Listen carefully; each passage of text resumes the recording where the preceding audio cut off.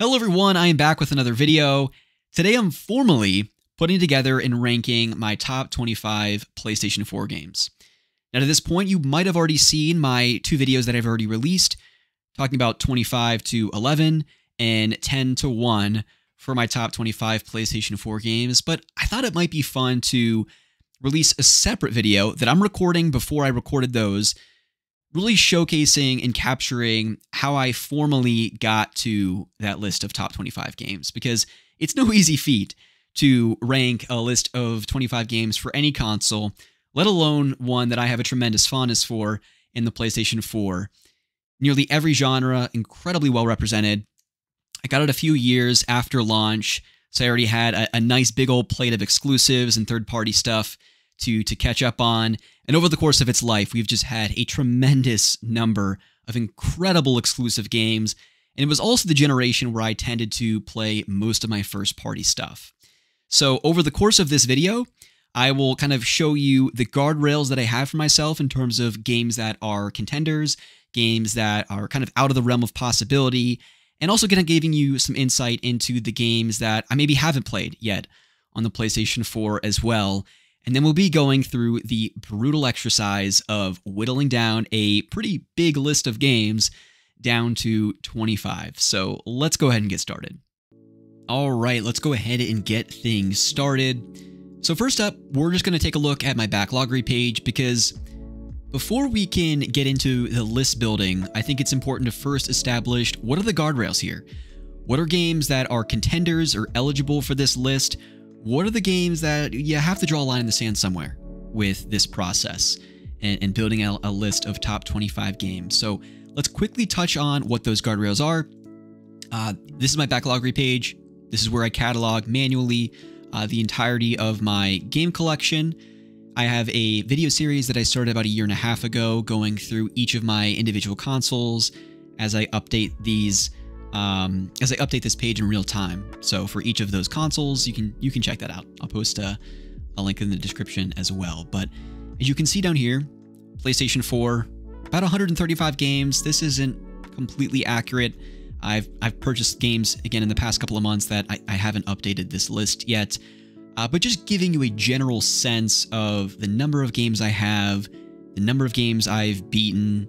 Whenever I flag something as completed, it means I've gotten the Platinum Trophy, or 100% of the game, to the best of my abilities. So as we click in PlayStation 4 here, we'll kind of establish the guardrails here. So the first one is no remasters for games that I've played in a prior generation.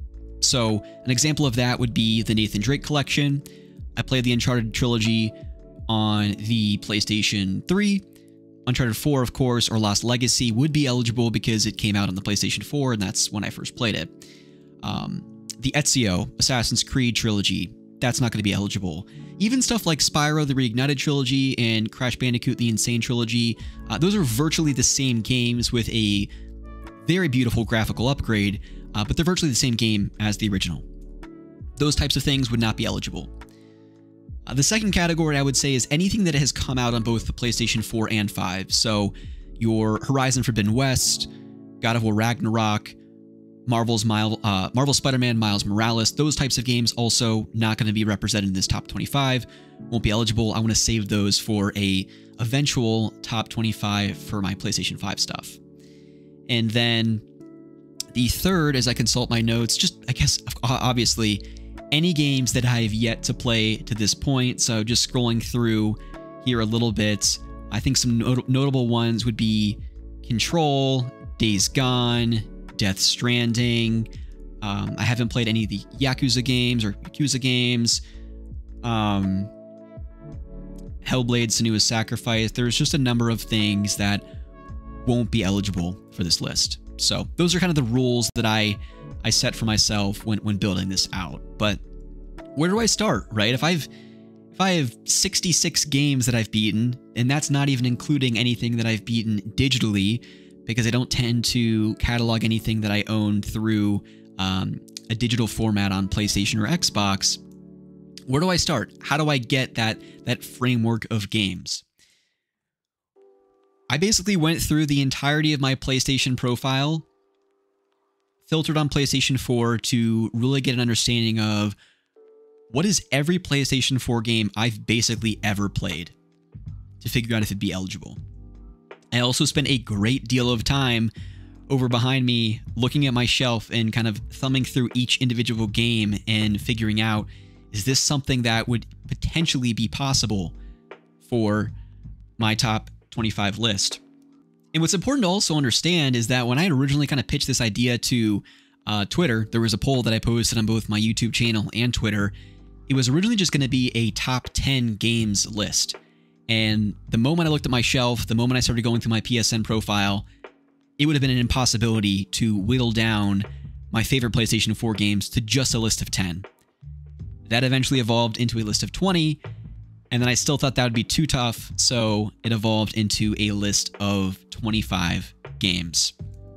And so I thought, well, let's try and pull down a list of 50 games that I've played over the course of having a PlayStation 4, and let's then do our best to whittle down that list of 50 games down to 25. So that is exactly what we're going to do today.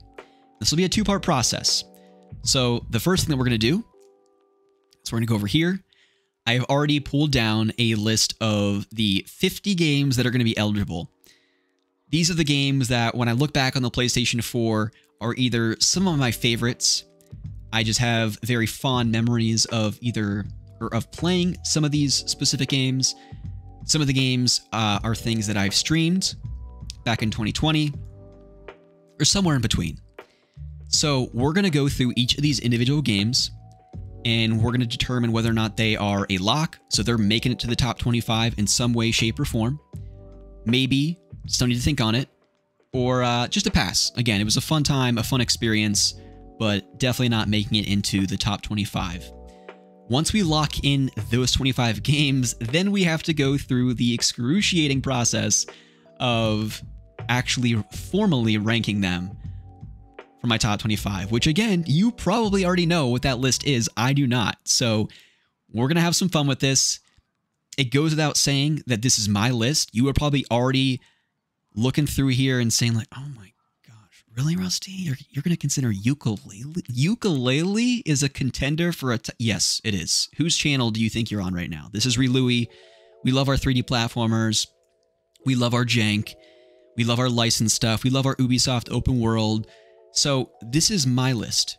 This is not the definitive top 25 PlayStation 4 games. You can go to IGN, you can go to Game Informer, you can go to other games media outlets to get those definitive rankings. This is my list. We're going to have some fun with this. So hopefully, you have this up on your browser, you're playing some games. This finds you well. I'm going to drink coffee here at 5 o'clock in the evening because I too like to live dangerously sometimes. First up, Assassin's Creed Origins. Now, if you don't listen to my podcast, Talking Brothers, you will not know that last year was a pretty difficult year for my wife and I. We had some really challenging things going on with our house and just some other personal stuff, and so I needed some escapism. I needed an open world to get lost in, and the Assassin's Creed series came in real strong. I think in a matter of like 8 months, I beat like 6 Assassin's Creed games. It was actually kind of stupid. And Assassin's Creed Origins quickly became my favorite Assassin's Creed game in the entire series, which I'd sworn off around AC3. I got halfway through the game and it like glitched out or something, so I'm like, I'm done with this. But Assassin's Creed Origins was really special because I've always had a fascination with ancient Egypt. Love the Brendan Fraser mummy movies growing up. And so to be able to go into a giant open world exploring all of ancient Egypt, not to mention a surprisingly compelling story. I don't think the Assassin's Creed stories are anything to write home about more often than not, but Origins really took me by surprise, quickly became my favorite AC game, and honestly, if they came out with a PS5 remaster, I would happily 100% the game and play it again. That's absolutely a lock. If you've not played an Assassin's Creed game before and you're looking to get into the series, or maybe you've played an older Assassin's Creed game, like 1, 2, Brotherhood, and you're like, what's a great place to jump back in? Origins. You got to do it. Assassin's Creed Syndicate. You know, if someone said, Rusty, quick, what are your top 3 AC games? I would say Origins, Brotherhood, and then probably Syndicate. Loved exploring Industrial Revolution London, having 2 main protagonists to play as, a brother and a sister. And there was also a grappling hook in this one, so running around London and jumping from rooftop to rooftop using that grappling hook was such a blast. However, I don't want to have 2 AC games on my top 25 list. Not because I'm ashamed of it, but just because there's so much good stuff here. So this is going to be a pass, but it's less of a reflection on the game itself and more that we need to make room for some of this other stuff. It's also worth noting that Austin Wintory of Journey and Abzu and other game fame, he composed the soundtrack to Syndicate, and it's excellent. Excellent stuff. Now, there are some games that are going to be on this tier list that I think need no introduction, and I don't even think are worth spending a ton of time debating whether or not they're a lock or a maybe. Bloodborne is absolutely one of those games. Has to be on there. Freaking amazing. I mean, it is just so good. I love how swift the combat is compared to some of the more heavier Dark Souls 2 combat can be. You got to master that dodge roll. Some of the most epic boss battles, not only in the Souls series, but just in games in general. Excellent stuff. Absolutely a lock. Dishonored. This is an interesting one. One of the first few handful of games that I played on my PS4, because I'd never played it on the PS3 or 360. And I love my stealth games, and what a gross world to run around in. Love the blink mechanic where you can kind of teleport to different places, use rats to kind of kill your enemies. It was so fun. And I think I played this around the time when Dishonored 2 came out, so I played both back to back and was just really a good time. But I don't know if this is a lock. It's really good, but I think this is going to sit in maybe territory for right now.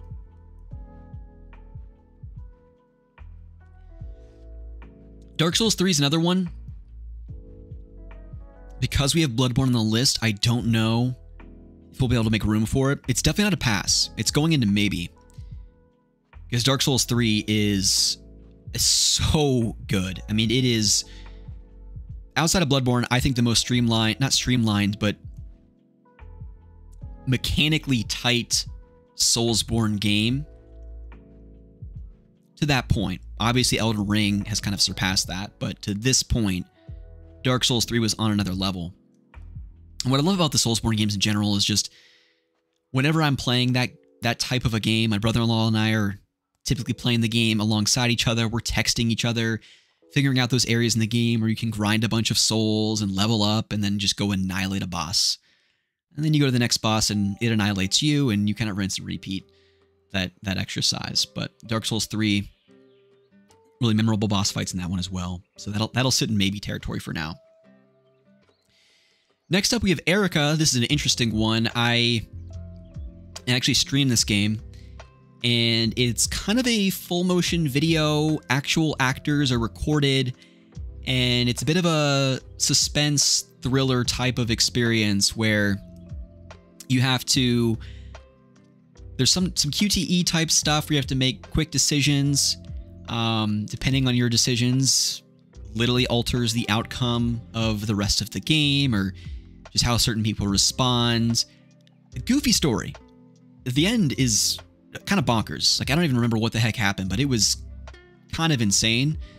And it kind of gets in some weird supernatural territory, but if you're into stuff like Until Dawn or the Dark Pictures Anthology type games, I would definitely give Erica a try. It was free on PlayStation Plus a while back, and it's worth playing through, especially around the spooky season, because it's a little intense. Not scary necessarily, but it's a bit of a thriller. This unfortunately is a pass, though. This is not something that I think is even considered into maybe territory. It's just a really memorable game from the PlayStation 4 games that I've played. Worth checking out. Everybody's Golf, that is going into absolute lock territory. I love the Hot Shots Golf series. Everybody's Golf that's what it was known as in Japan, and then for whatever reason, they didn't call this Hot Shots Golf 6 here in the West. They called it Everybody's Golf. And also one of the first few games I bought for the PlayStation 4, I played Hot Shots Golf 3 and 4 quite a bit with my dad growing up, so with each successor PlayStation console, it's just always been... It's been fun to be able to anticipate a game in this series, just getting that kind of arcadey 3-button click system similar to your Mario Golf. But a big bummer that Clap Hands, I think, is completely gone, or they're exclusively developing for mobile platforms now. Just a bit disappointing, because it'd be really great to have a Hot Shots Golf game to play on PlayStation 5. And this one was really neat too, because you got to create your own character. There's a bit of a hub area where you could run around and fish and drive around in a golf cart and do goofy animations to other NPCs in a similar way that you would in like a Fable game. There's a lot more there than you would anticipate for a golf game, but it was really good stuff. Really good stuff. All right, we talked about it earlier. Love my Ubisoft open worlds. Gotta talk about Far Cry. Now, Far Cry 5, I have fond memories of because it was actually the first game I played when we moved into our house in 2020. So whenever I hear the soundtrack, I'm kind of almost nostalgic for that time period. But I didn't actually really enjoy the game itself that much. You can have a Jonestown situation, this cult leader in Montana. It was kind of fun to explore the open world and everything like that, to play through the story, kind of go through the Far Cry motions. But the open world design was a bit different compared to Far Cry 3 and 4. So I didn't enjoy it as much. So this is going into past territory. Far Cry Primal, excuse me, on the other hand, kind of set in 10,000 BC, the black sheep of the series. I personally love this because instead of running around with a machine gun and grenades, you're running around with a bow and arrow and throwing beehives at people in the form of a grenade, basically. It is so weird, goofy. You can tame like mountain lions and stuff like that. It's really neat. And it's a shame that I don't think it's sold as well as the mainline Far Cry game, so it's very unlikely that we'll get another game in the series, but I really like it for just how different it is, and it just really stands amongst the other Far Cry games as being something truly unique, where I feel like they make very small iterations with the mainline game. So I'm going to put Far Cry Primal into maybe territory for now. We'll see later on if we can move it up to a lock. Final Fantasy 15. Wow. This is also an interesting one to talk about while I'm playing 16. Because I feel like 16 does everything 15 was trying to do infinitely better. From a more action-heavy combat side of things. Certainly from a storytelling perspective. Music, they're comparable, but soundtracks of both games are pretty strong, but I think I like 15 more for the time I played it and less for the experience itself. What I mean by that is I played this game in 2020 when we were all in quarantine. We were all locked down. We couldn't go anywhere. So Final Fantasy 15 was a great game to play at that time because I got to hop in a car and go on a road trip with my buddies, basically. And that was something I couldn't do in the real world because I couldn't see my friends because COVID. So I think I look back on it fondly more because of that. I got to do what I couldn't do in my real life, but the game kind of allowed for me to do those types of things. And again, less for it actually being this compelling, memorable Final Fantasy experience. Don't get me wrong. I still enjoy my time with Final Fantasy 15. I still like it. But when I think about the best in the franchise, 15 is definitely not going to be at the top of the list. Especially the more I play 16, which is pretty freaking good. So, with that being said, though, I mean, I still really enjoy my time with it. So we're going to put it in the maybe territory for right now. 7 Remake, oop, it's an absolute lock. I'll also mention that I'm not ordering these yet. Again, we'll do that later once we have our 25 games in lock category. So don't think that necessarily 7 Remake is going to be behind Assassin's Creed Origins or above it. It's just, again, it's a lock right now. I talked about in a recent YouTube video of mine that my first time seeing Final Fantasy VII was at one of my really good friends' house growing up. And we're going to Game Crazy. My mom bought me a copy, and I just didn't get it at the time. The original, that is. Because I was a young kid. Younger Rusty wasn't very good at games, and just the RPG systems of something like 7, 8, or 9 was just too much for my little pea brain to understand at the time. So I never really got deep into that game, and I've since tried it as an adult. I've gotten about 10, 12 hours into it, and I enjoy it, but 7 Remake is on another level. To kind of maintain the legacy of what kind of makes 7 so special with its characters and Midgar and the soundtrack, but still pushing it forward in such a unique way with it being a more action RPG as opposed to the turn-based combat, and stretching a 30-hour story, 30, 40-hour story into probably what will be an over 100-hour game.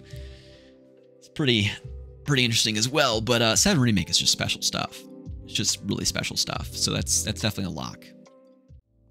Next up, we have Theatrhythm Final Bar Line. Came out earlier this year. I don't think we have a PS5 version of this, so I'm including it. And just a terrific rhythm game. Of course, showcasing 300 plus songs from across the entirety of the Final Fantasy series. I've already put 50 plus hours into the game this year, and I know it's something I will continue to retreat to. Because even if I can't start a new Final Fantasy game, given the time sink, it's nice to be able to jump into this game and play 3 to 5 songs from some of my favorite Final Fantasy games, like 13, like 9, or jumping and experiencing music from games I've never played before, like Final Fantasy VIII or Mystic Quest, and discovering how those games have some real banger songs. It's just so good. And I of course, really enjoyed my time with Curtain Call and the original Theatrhythm on the 3DS, but that's a lock. That has to be on here. Ghost of Tsushima is another lock. My 2020 game of the year. I think it needs a little introduction. I mean, it's been so cool to see Sucker Punch evolve as a developer from something like Rocket Robot on Wheels on the N64, Sly Cooper, the Infamous games, and eventually something like Ghost. I really hope we get another one during the PlayStation 5 generation. Just so fun exploring that world, learning the finer complexities of the different stances of combat. I can never get into Neo. I feel like the learning curve there was too steep. Voice crack. More so because of the difficulty, the Souls-like difficulty of Neo. Ghost, thankfully, didn't have that level of difficulty, but a cinematic score, compelling story, not just the main story, but even some of the side stuff. Just the attention to detail in that world was phenomenal. And something I wouldn't mind replaying someday. Jin Sakai. Excellent game. God of War also needs no introduction. That's a lock. Interesting kind of story about this one, though. I started streaming this, which was kind of a mistake because I was more focused on keeping up with chat than I was listening to the dialogue between Kratos and Atreus. But thankfully, I eventually stopped streaming it, returned to it several months later, and played it to completion. But again, I didn't play this at launch, so it kind of soured my taste of the game overall because I broke up my playing of it in different blocks of time, so it wasn't something that I played beginning to end. So the experience wasn't as fresh as it could have been. But still, what a wild way to reinvent a character. Santa Monica Studios, they're doing great things. They are doing great things. Ragnarok, I would argue even better. But that was more because, again, I played that game beginning to end. The 2018 God of War is still a really phenomenal experience. Gris or Gree? This was a really neat kind of puzzle platformer indie title with a watercolor aesthetic. Very short, beat it in about 3 hours. I included this more to just give a shout out to some indie titles, less because it's going to make it on my list, but my wife is also very fond of this game as well. It's good. It's a pass, but I definitely recommend it, especially if you can pick it up for probably relatively cheap. Get it on all current generation consoles. Highly recommend it. Heavy Rain. So my first rule was not including remasters of games I've already played before. I never played Heavy Rain on the PlayStation 3. But oh my goodness, I streamed this game, and what a freaking ride that was. Quantic Dream. They are on another level. I still need to play Beyond Two Souls and what's that other one? I'm going to scream it later. I can't remember the title, but Heavy Rain's probably going into maybe territory. There are just moments in this game from a story standpoint that are wild. And the reveal towards the end of the game, kind of shocking. If you were in my Discord and you know the emote of me kind of like covering my mouth of like in shock, that was actually a screenshot of my reaction to that moment while I was streaming the game that my buddy Frantic or Josh, he made into an emote. But really interesting how they have all kinds of these different stories playing out and how they're all kind of threaded together by the end to have a thrilling conclusion to the story. Heavy Rain's good stuff. Probably in maybe territory. I don't know if that's going to be... I don't know if we can make room for that in the top 25. Horizon Zero Dawn. That's a lock. That is a lock. Talking about interesting evolutions for developers, to go from Killzone to Horizon, where you're running around a post-apocalyptic or futuristic open world with mechanical dinosaurs.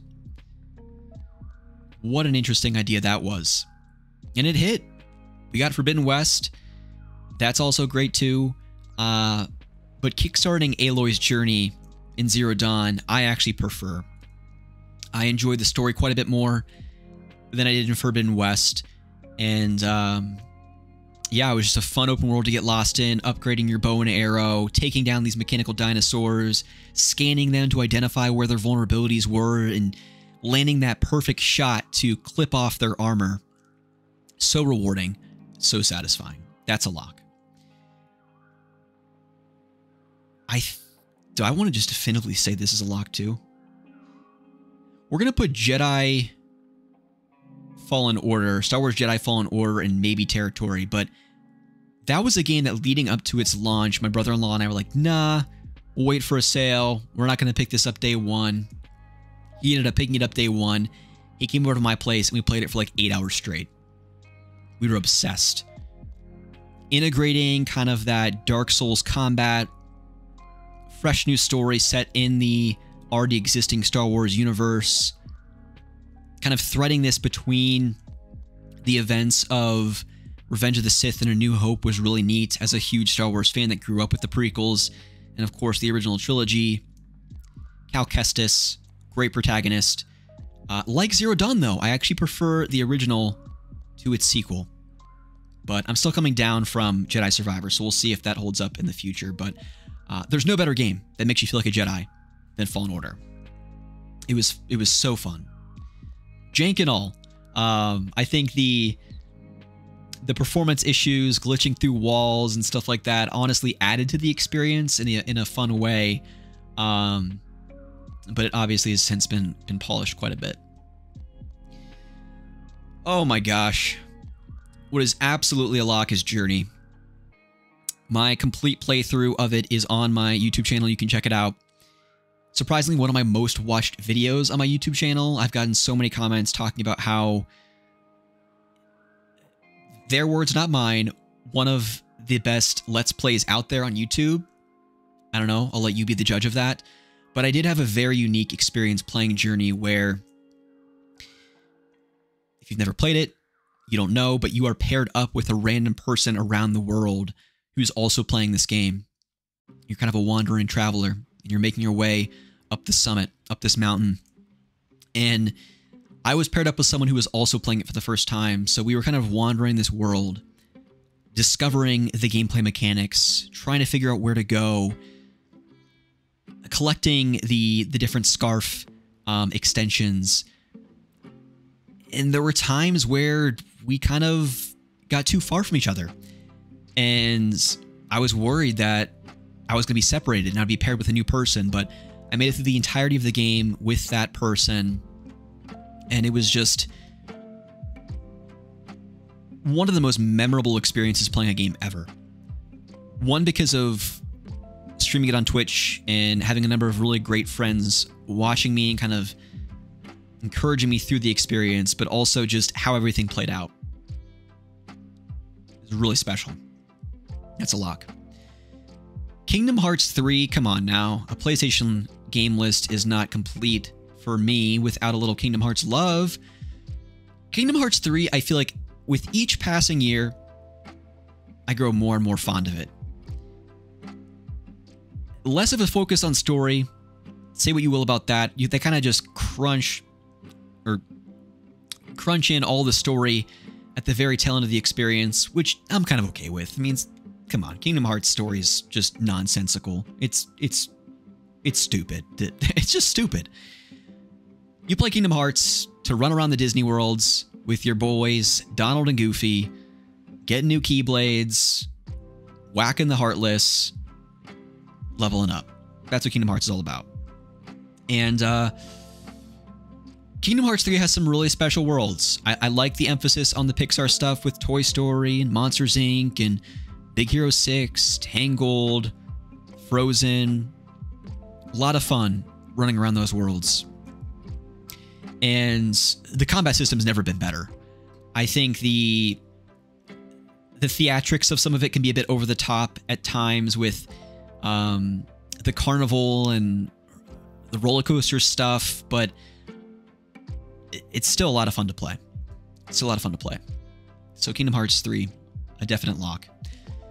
Speaking of definite locks, let's just put this one in the front. Life of Black Tiger. There are probably like 3 people in the world that know what this game is. I had to include this because good pal Pete Dorr was streaming this many years ago when I first started following him on Twitch. It is this super jank game where you play as a tiger, and there is a single-player story that you can play as. I will not spoil the details because you need to play through this. You need to play through this on your own, all right?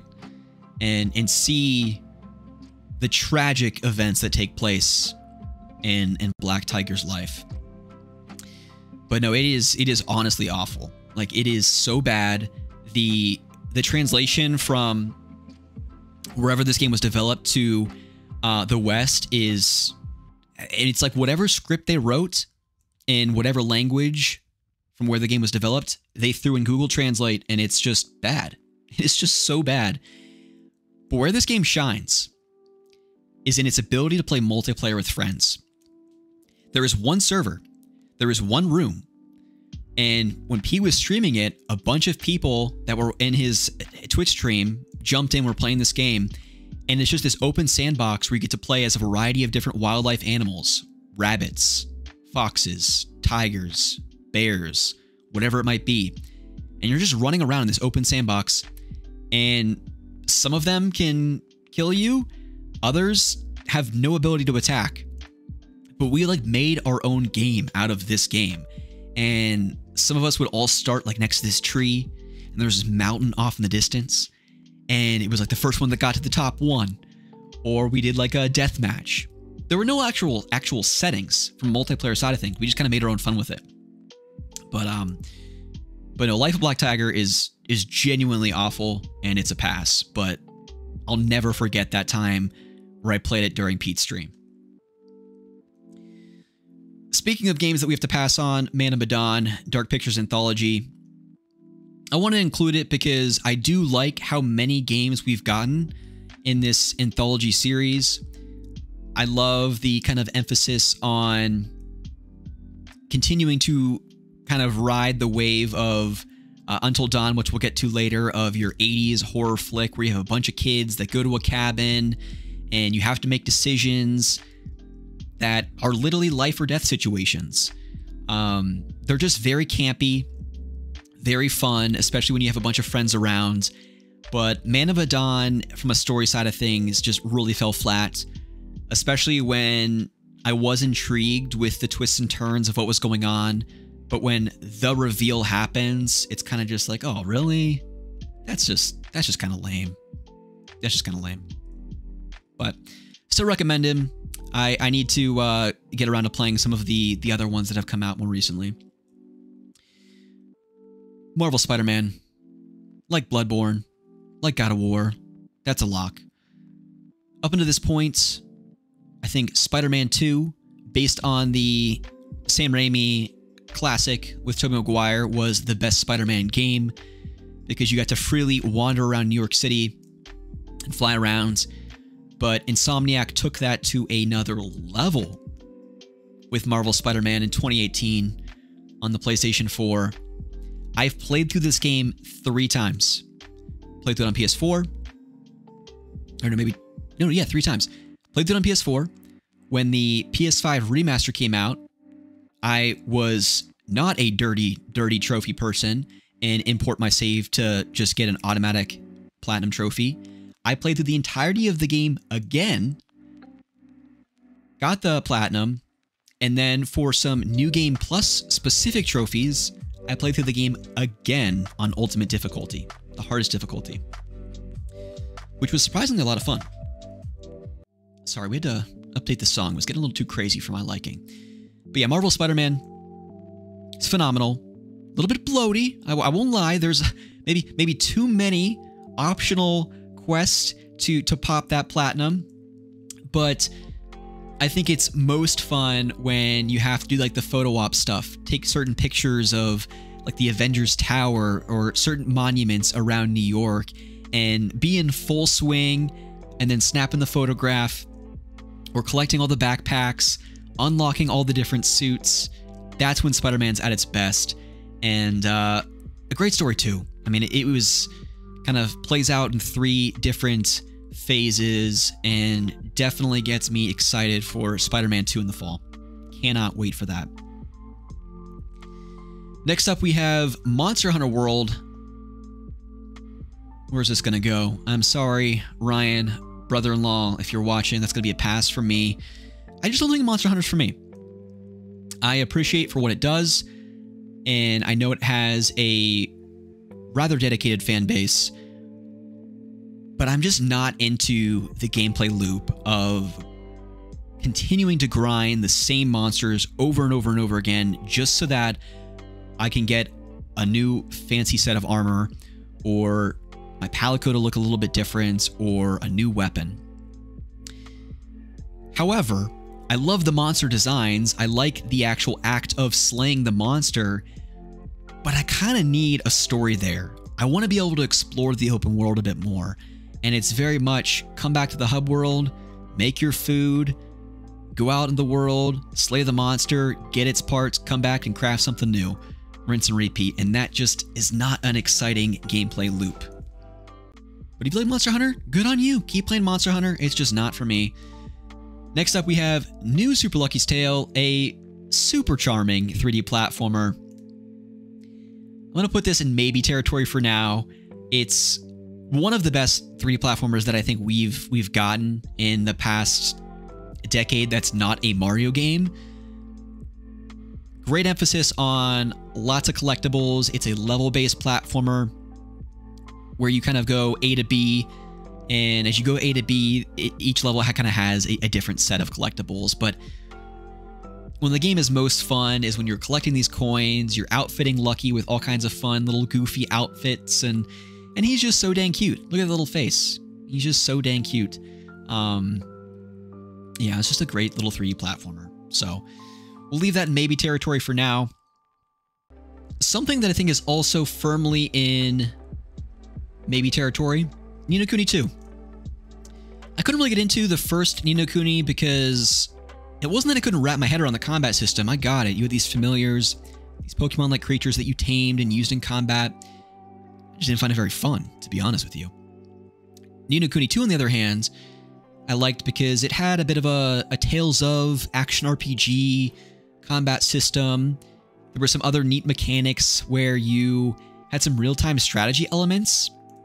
You also had, as the name would sort of imply, you were playing as this up-and-coming aspiring king named Evan, and there was a kingdom building, almost The Sims-like, where you had to accumulate enough money to build a barracks or a number of other different buildings in this city, and then you'd go and find NPCs that were, they had the skills to basically manage that particular building.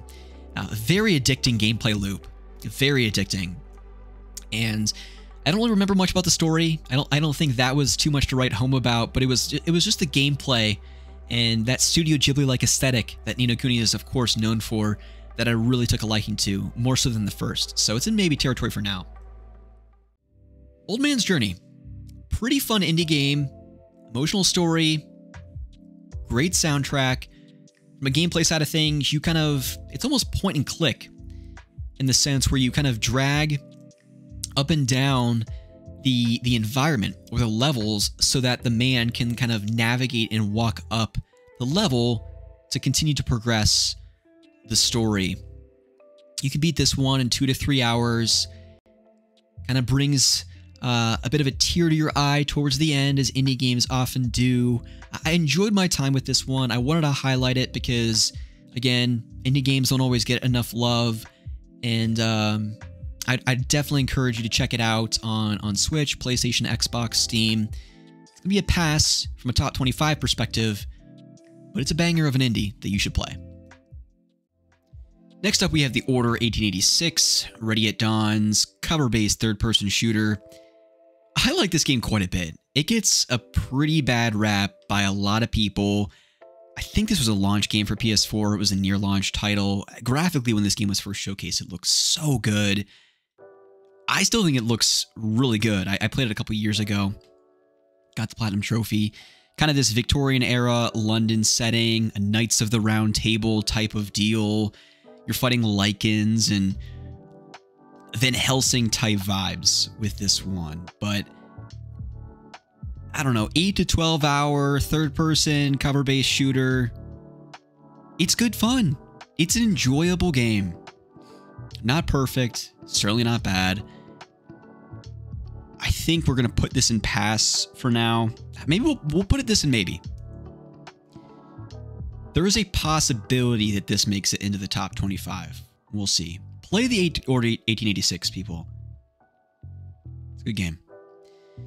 Outlast. One of the creepiest games I've ever played. Played this with my brother-in-law. We were both sitting on the couch together. As scary as all get out. You are using you're a reporter, and you're exploring this apparently abandoned insane asylum. And because you're a reporter, you're seeing everything through the lens of a video camera. And so you kind of have that green screen when it's super dark, as you can kind of tell from the cover here. Limited battery packs, and there's no way to fight the enemies in this game. You can either run or you can hide. And it is as terrifying as it sounds. I don't think this will make top 25. This is a pass, but if this was a top 25 horror game on PS4, it would definitely be a lock. Highly recommended for spooky season. Next up, we have Poi. Anybody out there played Poi before? All three of you. This is another 3D platformer. A little bit different than New Super Lucky's Tale. This one's very much like Super Mario 64, where you go into a level, you're looking for a particular star or kind of main collectible, and once you do it or collect it, kind of spit you back out. Keep going back in for more. And yeah, this is just a little hidden gem of a 3D platformer. Highly recommend to folks. Get on Switch, PlayStation 4. It's a fun little game. very colorful.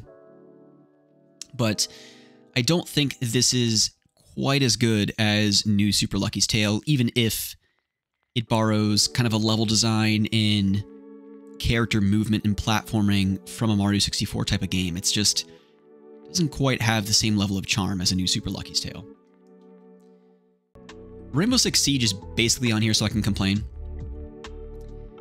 I was such a big fan of Vegas 1 and 2 on Xbox 360, and I was hoping to get something resembling that in Siege, but there was no single-player campaign, no ability to create your own character, and no terrorist hunt. There were these kind of predetermined missions or objectives that were specific to your character builds, but I don't know, it's difficult to explain. It just was not what I wanted to be. A heavy emphasis on online multiplayer. And the online community for Siege was so bad early on. You jump into a multiplayer match and you'd have like these 14-year-old kids just trying to kill you and not trying to accomplish the objective. It was so frustrating. If there was anything less than pass, it'd be there.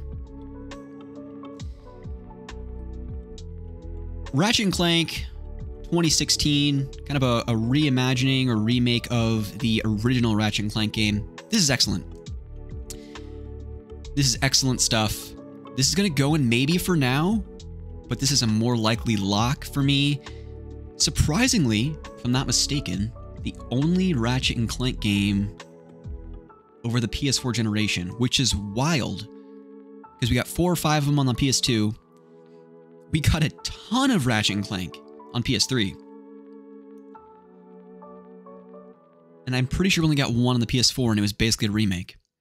I played through this game like 3 or 4 times to get the Platinum Trophy. What's really fun about a lot of the Ratchet & Clank games, particularly the PS2 era ones, is that there was a New Game Plus feature. And so you keep going through the game over and over again with all of your upgraded weapons, and it got to a point where you were almost speedrunning by your second or third playthrough because you could just blow everything up with the weapons that you got. But collecting studs in a similar way to like the Lego games, just blowing everything up, collecting studs. Your pals Ratchet & Clank, can't beat it. Good stuff. All right, this is when things are going to get a little bit challenging because I feel like all 3 of these games, maybe less of 3 remake, but certainly 2 remake and 7 are deserving of being in my top 25 list. I never played 2 or 3, so playing those for the first time in remake fashion was something else. 2, playing as Leon and Claire. They're 2 separate campaigns, but Mr. X, when you make it to that police station and he crashes through the wall, oh my gosh. And then never really knowing when he's going to be following you around the police station. And anytime those footsteps start, oh my gosh, just immediate beads of sweat, panic, anxiety. The feeling that they're of course going for. But as a player, it's absolutely terrifying, but so good at the same time. 2's going to go into maybe. 3, kind of more of the high-octane action with Nemesis. Playing as Jill. A lot of fun. I really enjoyed my time with 3. A little bit shorter. I don't know why people are complaining. Short horror games are kind of where it's at, in my opinion. I think we're going to have to pass on RE3 Remake, though. So great. So great. But I don't think it quite makes it into the maybe or lock territory. And then Resident Evil 7, I've said this so many times in my podcast, this is the scariest experience I've ever had in my life. Video games, TV, movies, I don't care what it is. Even when I watch John Carpenter's Halloween, 1978's Halloween at 6 years old, Pet Sematary when I was 6 years old, terrifying. I got nightmares. Tim Curry's It, him playing Pennywise when I was younger, watching that movie terrified me. But like, as a grown adult man playing Resident Evil 7 with the lights turned off, my wife was in the other room. She wouldn't even come around this game. That was so freaky. It's going into a locked territory, not just because it scared the living daylights out of me, but I think the switch from third-person kind of action shooter, what Resident Evil had become with 4 and 5, and certainly 6. Do you see 6 anywhere in this list? Absolutely not. Get out of here with that. Going to the first-person perspective, more of an emphasis on storytelling, playing as Ethan Winters, going to that mansion, figuring out why this family had gone absolutely nuts. Speaking of things chasing you around, the dad, when he's chasing you around, freaky as all get out. And how everything kind of comes to a close. And the story continues in Resident Evil 8. It's just so good. And I do want to punish myself and play that in VR someday. I'm planning to. So 7 goes into locked territory, for sure. Next up, we have Rise of the Tomb Raider. I really enjoyed the first one and kind of this rebooting of the series for Lara Croft, Rise and Shadow. But I couldn't tell you a darn thing that happens in these games. Not a single thing. But I really enjoyed my time playing them. They kind of mix the crafting systems of The Last of Us, kind of the cinematic set-piece moments of your Uncharted games. They were a lot of fun. And Rise especially, I kind of remember being kind of the Uncharted 2 to that trilogy. It was definitely the highlight game. Shadow, I don't remember what happened. I just remember the story went in some like B-movie, sci-fi afternoon flick territory where it was just nonsense. Can I put this in maybe, though, if I don't even remember anything about it, really? Outside of having fun with it? I think we're going to put it in maybe, but that's probably leaning more towards pass, if I'm being honest. Next up, one of my favorite games of the past decade, Middle-earth: Shadow of War.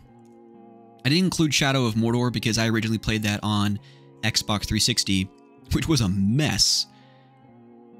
Always should have waited to play Mordor on the PS4 or Xbox One, but I played through that janky mess on 360, and then I played it again, of course, on PlayStation 4. But Shadow of War takes the foundation of the Nemesis system and everything that was good about Mordor and ups the ante to another degree where you have these like kingdom battles where you're either defending your own keep or you're going to overthrow one of the territories of Middle-earth. And like just the scale of these battles really helps to almost recreate stuff like the Battle of Helm's Deep and the Battle of Minas Tirith and Pelennor Fields. Like, you feel the intensity in the scope of those types of battles while you're on the field as Talion, scaling a building and eventually kind of dethroning from a Nemesis system side of things whoever's at the top of the food chain at the very ends of those battles. It was so cool and a fitting conclusion to Talion's story, although I feel like it's left open for interpretation to a certain extent, where if they wanted to do more, they absolutely could, and I hope they do. At the very least, we need to get current generation remasters of these games because I want to play through them again. They are so good. Not enough people talk about them, even though they critically reviewed well and I think sold relatively well. I just don't hear people talking about Shadow of Mordor or Shadow of War enough. And we need more of that Nemesis system in other games. That's a lock, 100%. Skylar and Plux, a fun little 3D platformer that really resembles, from a character movement side of things, Jak and Daxter, the Precursor Legacy. I put this on here largely to highlight a hidden gem 3D platformer, but also to have a tragic goodbye, because I think this may have been exclusive to PlayStation or PSN or whatever, and is no longer available on the PlayStation Store. Never got a physical edition. It's not a great 3D platformer, but it was a fun, no gimmicks, just kind of your bare bones collect-a-thon 3D platformer, just a few short levels. You could beat it in 5 to 6 hours, but it had a lot of charm. It was a fun little game, and it's a shame that it's kind of gone. It's kind of gone now. Speaking of charming 3D platformers, we've got Tamarin. This is going into maybe territory for sure. Beautiful looking game. gorgeous. You can get it on Xbox, you can get it on PlayStation, you can get it on Steam. Phenomenal soundtrack by the wonderful David Wise of Donkey Kong Country fame. And there are like these vast open environments where you're running around as this little tamarin monkey collecting a bunch of fun collectibles in this wholesome little world. Where the game suffers is that like directionally you just never really know where you're meant to go. There's no fast travel, so you can easily get lost in the game. And it gets even weirder because this is almost like a spiritual successor to the kind of cult classic on the N64 Jet Force Gemini. There are moments where you're running on all fours as this cute monkey, collecting bugs and little fun collectibles. And then you'll go into this building, you'll get on your hind legs, and you whip out like this little blaster gun, and you start shooting these giant ants, these giant beetles and bugs. And all in an effort to kind of save your family, because your family's been taken by these bugs. It's so weird. It is so weird. But it's a lot of fun. Again, if you can overlook a lot of that, I would say poor game design, because you can't fast travel and you're oftentimes backtracking, not really sure where you're supposed to go next to kind of cue that next moment or save that next family member. That can be frustrating at times, but it's still a beautiful looking 3D platformer, and one I also hear no one talking about. Speaking of games no one talks about, The Last of Us Part 2. This is definitely going into lock territory. I keep referencing my podcast, but if you've listened to it, you'll know that, one, this game's punishing. Like, it just beats you down and continues to beat you down emotionally over and over and over again, rarely having moments of levity or peace and allowing you to catch your breath. Now, don't get me wrong, when they do, they are beautiful moments that are often bringing a tear to your eye for a different reason than others. But I ended up finishing this game in like 3 days. I played it for like almost 10 hours a day, 3 days straight, over the course of a weekend when it released. And did I enjoy my time with it? Yes. But again, it's just punishing. Hat off to Naughty Dog, though. They clearly committed to a narrative that they wanted to tell, and I think as difficult as it is to get through, it works. It's a lock. Speaking of... Am I going to lock this in right now? I think we're going to put it into maybe territory. I am looking at The Walking Dead, the complete series. All 4 seasons. It's a kind of complete Clementine story. Maybe cheating a little bit, but I'm doing it. This is my list. People tend to talk about the first season of The Walking Dead. I think it was up for Game of the Year. Of course, Lee and Clementine, their story as the zombie outbreak kind of breaks out in real time. Similar to your Until Dawn's and Dark Pictures anthology, you have to make key decisions in the moment. You have a very limited amount of time to make those decisions. And depending on what you do, you often piss people off. You are often the reason that certain people die or live. It's very tough. And after the first season, I really don't hear many people talk about the other seasons because there's 3 of them there. And while 2, I think, is a pretty strong follow-up to the first, 3 kind of goes in a bit of a different direction. It's kind of like meh. But I think it all comes together in a pretty satisfying way in the 4th and final season, especially since Skybound Games kind of dissolved while they were still finishing part 3 and 4 of the 4th and final season. So say what you will about that. That was a little upsetting. And I'll never forget that first season. Lee kind of just showing Clementine the ropes. And you kind of see the fruits of a lot of that in the future seasons. It's so good. It's so good. If you have been waiting to play the other seasons of The Walking Dead, wait no longer. Please, please go play it. It's so good. And speaking of things that are so good, The Witcher 3. This was also a game I played in 2020, like Final Fantasy 15. Played a lot of big open world games in that year. And I think that many look at Witcher 3 in the same regard as like a Skyrim or a Breath of the Wild. It's just overwhelming to pick up and commit to that game and that world and the story. But I'm so glad I did. The rumors are true. It's excellent. Even the side quests are just as compelling as the main quest. Trying to figure out who you're going to romance as Geralt, Yennefer, Triss. Triss? That's her name, right? Again, it's been 3 years since I played this. I never could get in the second one because the complexities of the combat, there was too much going on with the alchemy type stuff and the sword fighting. But they really streamlined things in a way in Wild Hunt that it's not overwhelming. You can also play on the easiest difficulty setting to make things even easier. But exploring every square inch of that world, its unique soundtrack, and again, from a story side of things, it was just an incredible game. Looking forward to eventually getting around to playing Cyberpunk now that has been patched and stuff. But Witcher 3 is good. Another lock, Uncharted 4. Like some of these other games that I've talked about that are locked, this one also needs no introduction. When you think of like perfect endings, I always look at something like Breaking Bad. I don't know how they could have ended that show any better. I don't know how you end a series of games like Uncharted any better than they did with the fourth and final game. And God bless Elena for the patience that she has for Nathan Drake. Let me just say that for a second.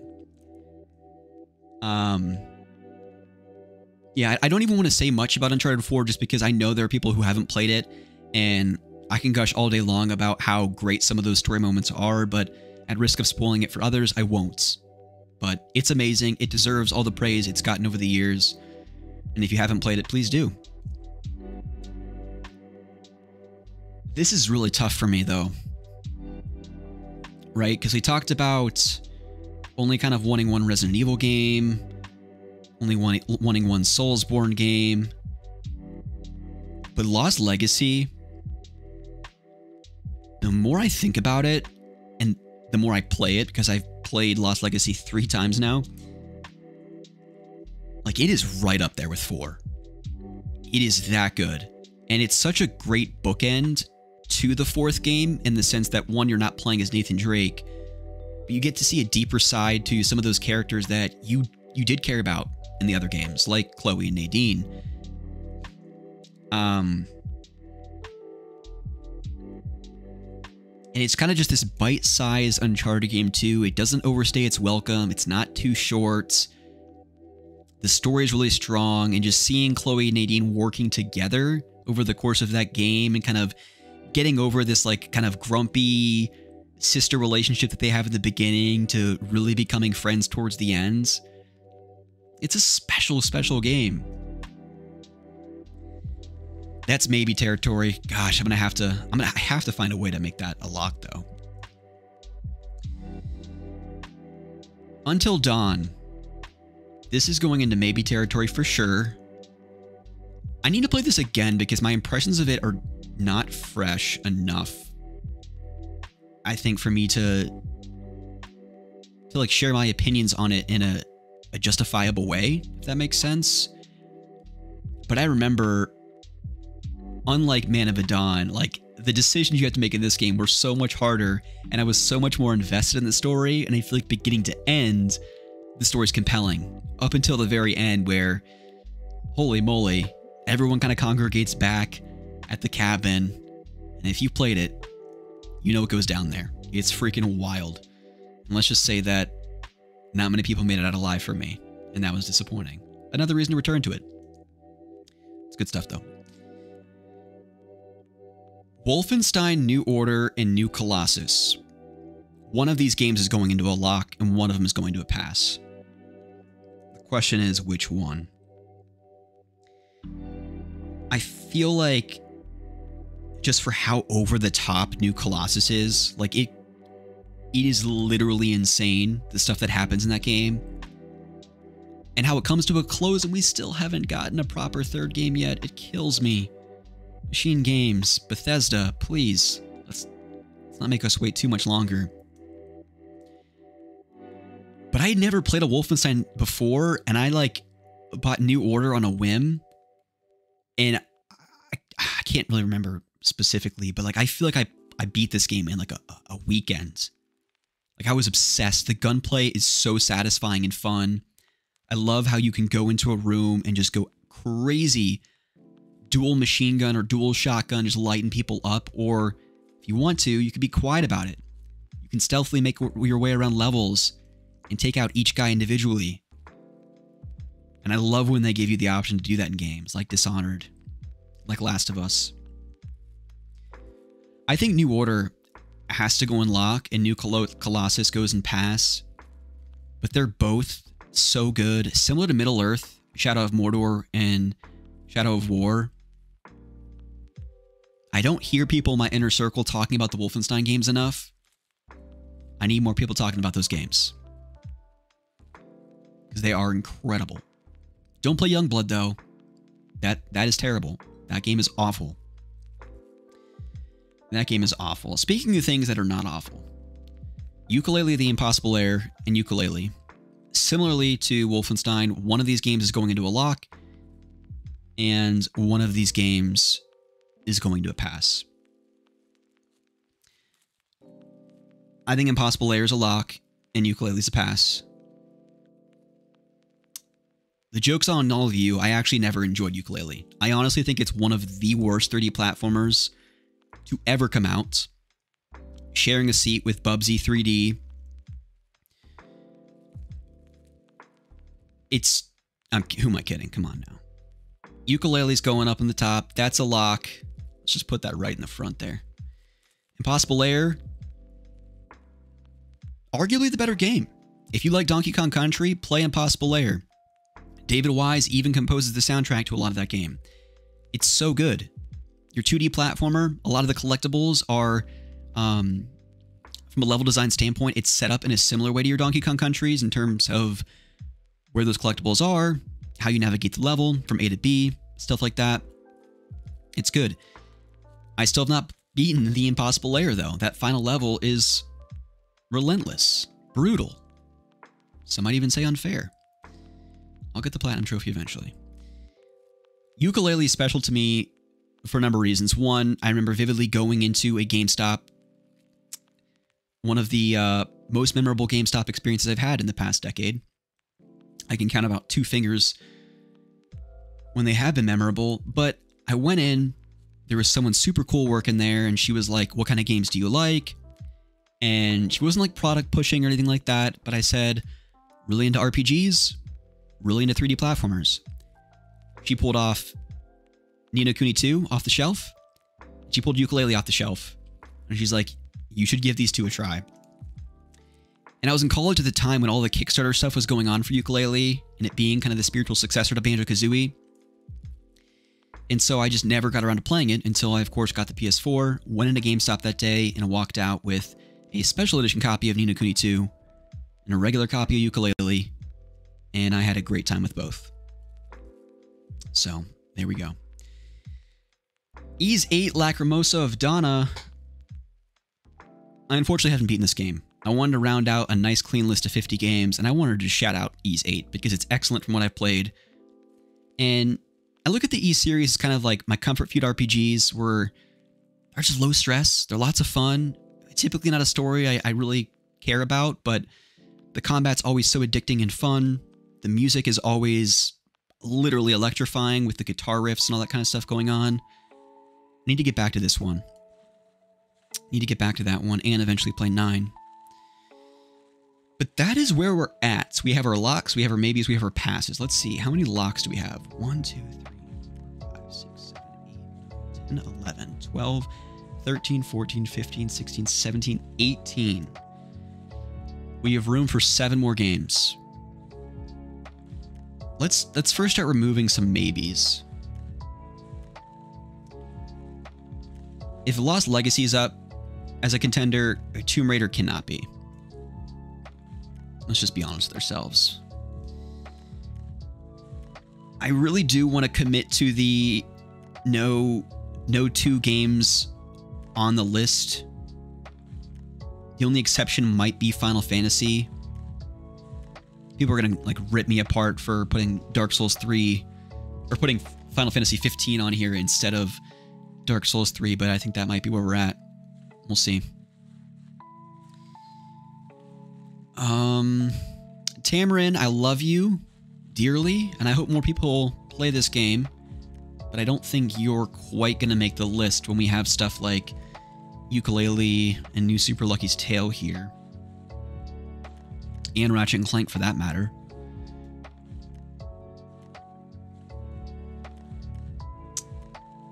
I also don't think Until Dawn and Heavy Rain, because they kind of have similar vibes with their QTE, quick decision-making, kind of a mystery, thriller, suspense, horror-esque type thing going on. So one of these has to drop. And I'm leaning towards Until Dawn dropping because I streamed Heavy Rain and that was just so much more memorable. So I think we're going to drop Until Dawn. So 1, 2, 3, 4, 5, 6, 7, 8, 9, 10, 11, 12. 5 of these games still have to come off. This is tough, people.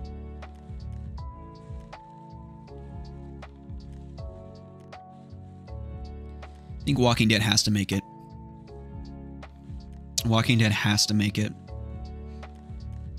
I think Jedi Survivor, or Star Wars Jedi Fallen Order has to make it.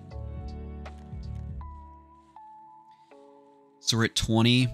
I have 5 more games.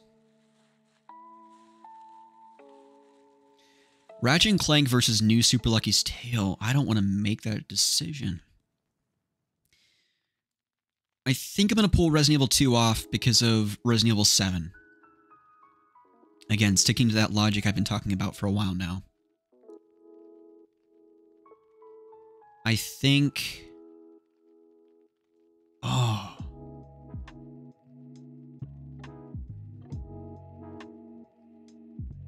I think there's a world where Ratchet & Clank and New Super Lucky's Tale both make it here. But I also want to move Far Cry Primal up. So that's 21. I think we're going to have to make the difficult decision to remove Dishonored here. There's just too much other good stuff. I'd like to see Order 1886 up there. Above Dishonored, maybe? Oh, that's stupid too. Why would I say that?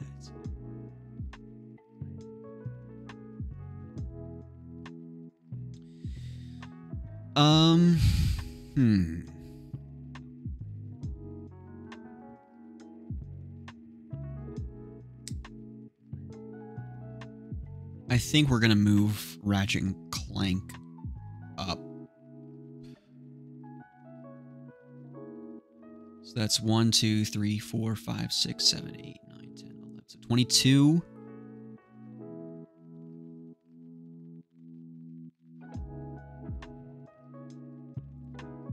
$23.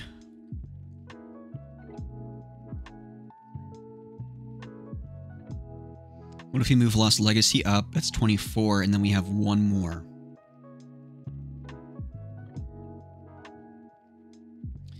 As much as I want to put Heavy Rain, that one seems like less fair than Journey in my brain.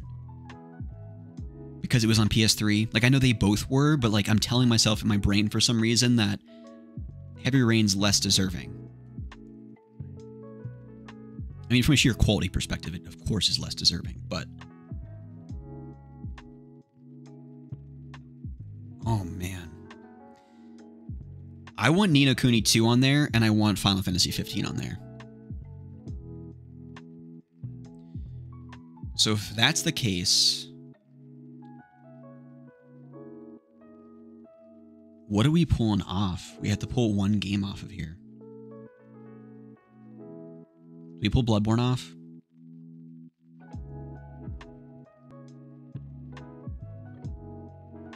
Do we pull Kingdom Hearts 3 off?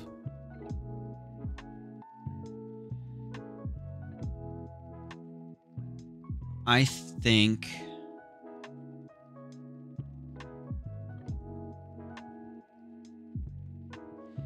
I'm really struggling between Ratchet and Clank and New Super Lucky's Tale.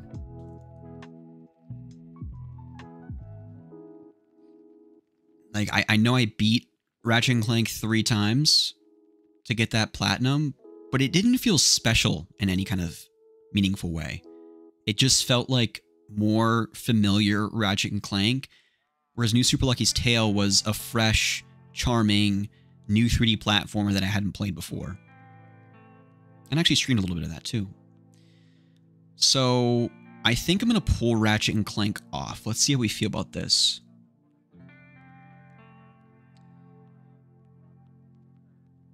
$22, $23, $24, $25. I so badly want to put the Order 1886 on here. Like, if I do, it's going to be that 25th spot. And so I'm just trying to think of, like, what else... Like, what would be that 25th game?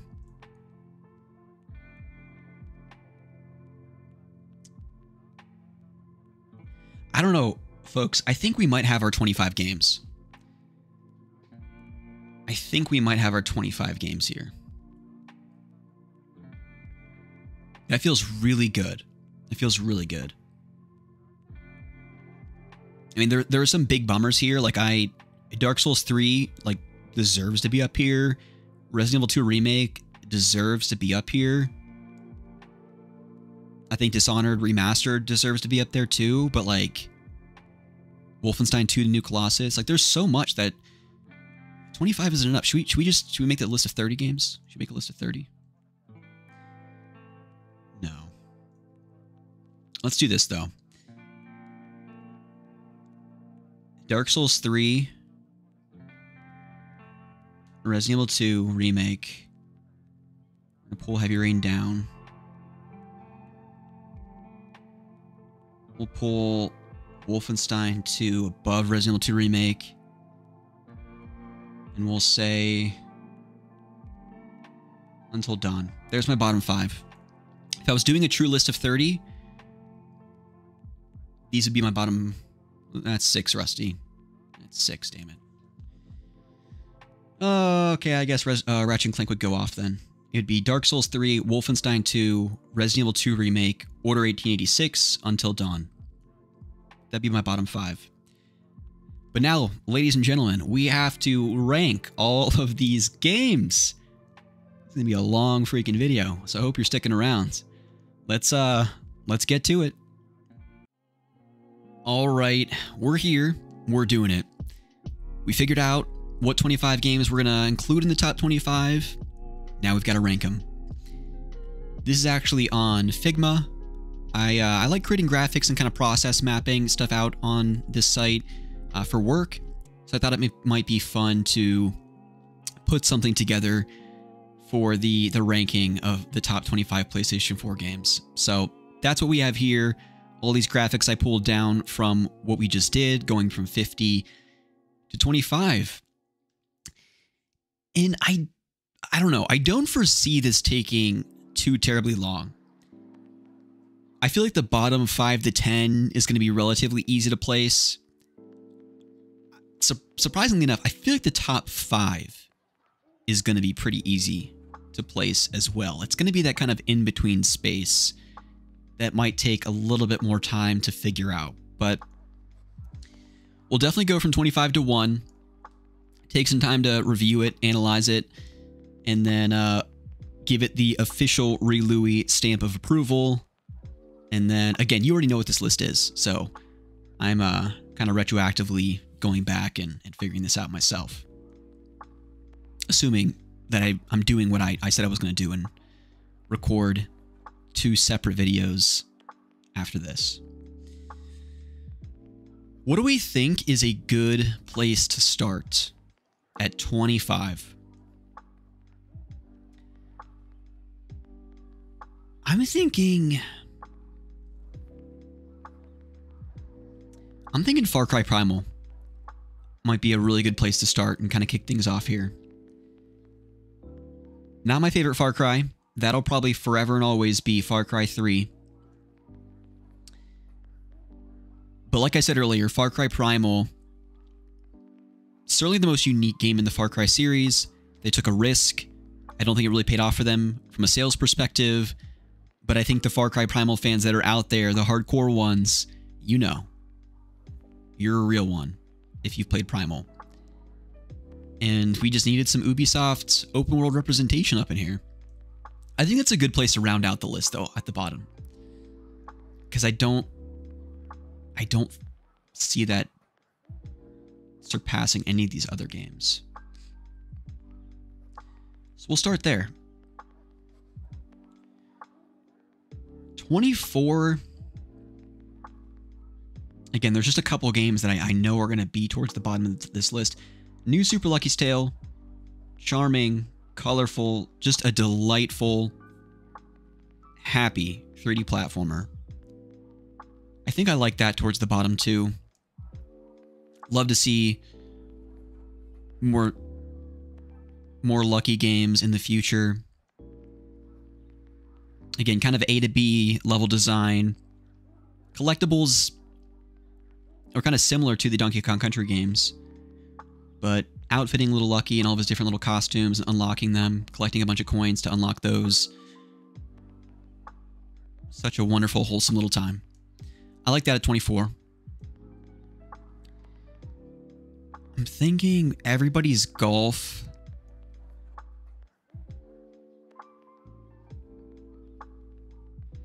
Everybody's Golf, Ni no Kuni 2, Theater Rhythm.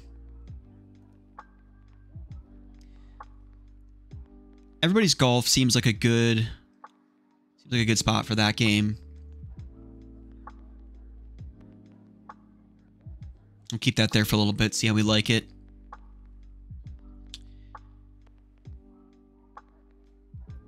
As much as I love Ni no Kuni 2, and I'd love for it to be higher up on this list, again, from a storytelling perspective, don't really remember much. I did really enjoy playing this game alongside my brother-in-law, though, because, again, just another one of those examples where he and I were making our way through the game, texting each other, hey, have you got to this point yet? Hey, have you done this? But shout out to Ni no Kuni 2 for its real-time strategy elements, the kingdom building stuff. It's really good fun. But I don't really remember the soundtrack being too memorable. Again, story, it's kind of just meh. So we're going to put that in at 22 for now. And I think it only makes sense then that Theater Rhythm would closely follow. Years down the line, I might have moved this up. Bit of a recency bias for including it, but I know I'm going to continue to come back to this game for years to come. Like I said earlier, if I can't start a new Final Fantasy game, I can always pop into Theater Rhythm, play a few songs, grind out some levels for a new set of party characters that I want to experiment with. And I still got to get down on that DLC. We've got Chrono Trigger and Chrono Cross music, Octopath, Live a Live, more stuff down the road. The World Ends With You, I think. Some music from that game as well. So, a lot of good stuff. Theater Rhythm is just the gift that keeps on giving here in the year 2023. All right, now things get a bit more challenging. This is when we upset others, including myself. What's going to make that top 10? What's going to have to settle for that bottom 10? And I think we're going to kick things off just kind of surprising myself. Because the more I continue to think about this, the more I play Final Fantasy 16, the lower this goes on my FF tier list, and I think the lower it continues to drop on my top 25 PS4 game list. I think we're going to put Final Fantasy 15 at 20. I still need to go back and get the Platinum. I don't know if I'll ever go back and play the DLC. But from a story perspective, this just doesn't stand out among the best. And as much as I loved kind of that heavier Monster Hunter type combat, doesn't really hold a candle to 16. And again, from a storytelling perspective, 16 just does it much, much better. Still like 15. Not hating on it too much, but comparatively speaking, among other Final Fantasy games, and these other games I have over here. I think it's going to settle at 20. We'll see, though.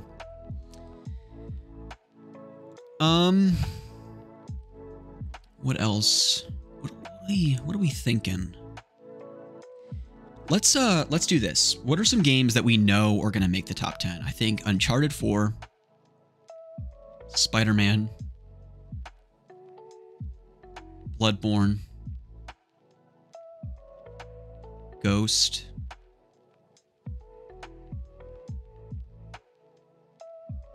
Last of Us Part 2. I just hit Last of Us Part 2. You can't see it. I think those are locks for top 10.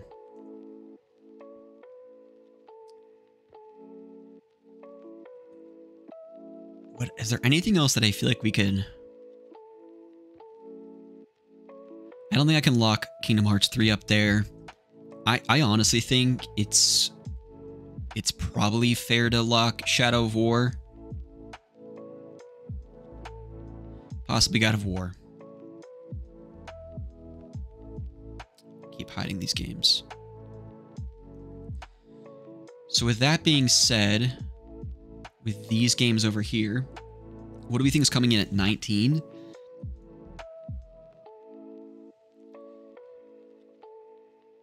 Jedi Fallen Order standing out brightest here. How do we like that? I think that looks pretty good there.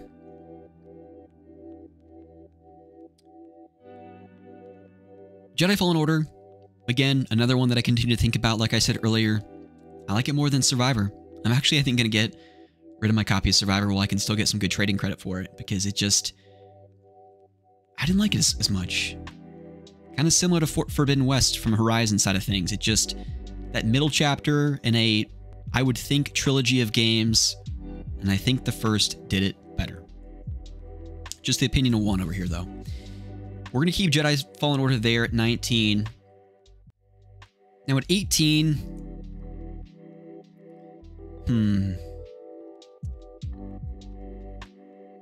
Resident Evil 7, Wolfenstein New Order, and Lost Legacy are kind of standing out as the best candidates for that position. But, I don't know. Thinking about Lost Legacy, kind of singing its praises earlier, I think that deserves to be a bit higher. Not top 10 category. Not quite that high. But I think it's higher than Wolfenstein New Order. So we're going to pull down Wolfenstein New Order at 18. And I don't really think I said this earlier. Maybe I did. Because again, this has been a long video. Never played a Wolfenstein again. Never played a Wolfenstein game prior to this. And was really taken aback by the story, how compelling, how interesting it was, how well told it was. BJ Blazkowicz kind of being this Terminator, Arnold type character that you actually cared about. And you grew to empathize for. And you were rooting for. And then, of course, you would run into a room and light up Nazis for about 12 hours. But yeah, no, I think I was most taken back by how enjoyable, if not over the top, the story was. Not quite as good as Lost Legacy, though. And I just don't... I don't think I could, on good conscience... On good conscience? It's a weird word. I don't think I can put Lost Legacy above Resident Evil 7. For me personally. So we're going to pull that into 17 for now. And then Resident Evil 7 at 16. Love Lost Legacy. Played it 3 times. Resident Evil 7 I've only played once. But I will never forget it. If I can pull down the picture of me and my boy Scooby, because Lauren wanted to be nowhere near that type of experience. Scooby was by my side through the entirety of that game. I literally screamed out loud multiple times while playing it. Absolutely terrifying. But I couldn't put the controller down because I genuinely wanted to know what the heck was going on in that house. And I wanted to see Ethan Winter's story come to a close. Great follow-up with Village. Cannot wait to see what they do with 9. I think that's a great bottom of the list so far, though. I like it.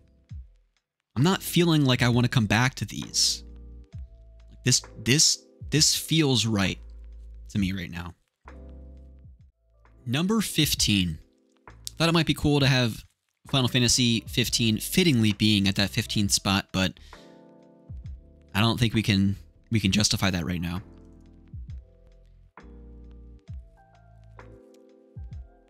Maybe staying on the horror side of things, I think The Walking Dead, the complete series. When Ryan and I, my brother-in-law, did our top 10 games of the decade podcast episode, it was like 3 hours. That was very difficult. We did two separate things, top 10 games of the decade, and then like the 10 favorite games of like our youth. So it was like more like the first 15 years of our life than the back 15, like or our top 10 favorite games. The Walking Dead was like top 5 for me. That was more of like a recency bias because I had just come off the heels of playing the 4th and final season. I don't think this game can crack the top 10 for me. Today anyways, again, tomorrow I might have a different opinion. I will just say, like I said earlier, if you've only played the first season, please, I know it's heavy stuff. But around spooky season, you got to do it. You got to power through. You got to play seasons 2 through 4 and see how Clem's story all wraps up. And get back to me. Twitter, YouTube, drop a comment here, whatever. I got to know. What did you think? And if you've never played The Walking Dead, let me invite you to experience at least the first season, one of the best video games. One of the best video games. Clementine, Lee, you'll never forget it. You will never forget it. Especially if you can go in spoiler free. I like The Walking Dead at 15.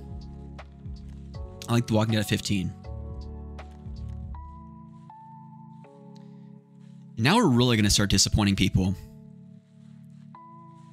in terms of what's going to continue to make this list and where we're going to lock in these games. At 14, gosh. Can I put Kingdom Hearts 3 ahead of Horizon Zero Dawn?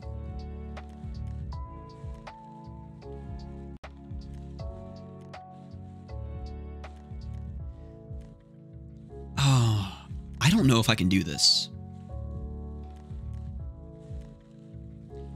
This is really challenging because Kingdom Hearts is my favorite game of all time. As I talked about earlier, how the more time passes, the fonder I grow for Kingdom Hearts 3. I'll never forget when I got to that title screen. I installed the game on my PlayStation 4. Lauren snapped a photograph. I was literally in tears. Happy tears, of course, but like when that opening cutscene queued up, I couldn't help but tear up. We waited like half my life to get a follow-up to Kingdom Hearts 2. A proper, okay, get that recoded 358 division sign over to whatever other nonsense spin-off games out of here. Proper follow-up to Kingdom Hearts 2. Took forever, but we got there. I love Zero Dawn. I really and truly do. Big fan of dinosaurs. Have been my entire life. Jurassic Park's one of my favorite films ever. The mechanical dinosaur thing. Aloy. Fantastic protagonist. One of the best. Such a great new IP for PlayStation. Such an interesting direction for Guerrilla to go after Killzone. Just 2 thumbs up. Yes, would recommend. It's so good. Better than Forbidden West, in my opinion. but I don't think I can include it above Kingdom Hearts 3 right now. I also...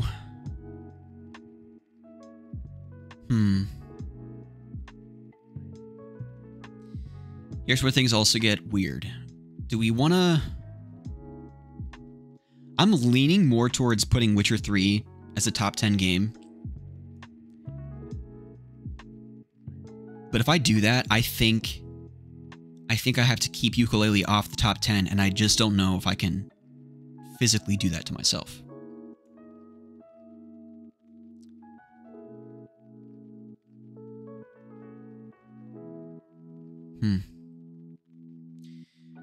I think Assassin's Creed Origins is not a 12 or 11 spot. I think that's top 10.